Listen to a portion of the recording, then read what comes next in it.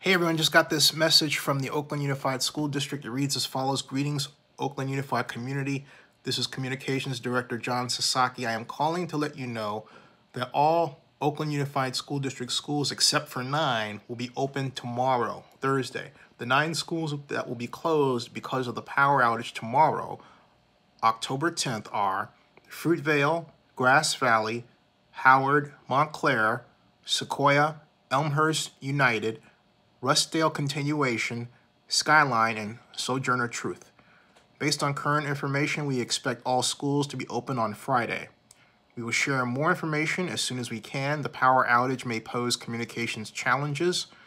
Official messages will be sent via robocall or our website, www.ousd.org. Again, www.ousd.org, and social media at OUSD News. Thank you for your continued patience as we work together to meet the needs of our students, and that is just issued about an hour ago, actually. I just saw it in my mail and letting you know right now.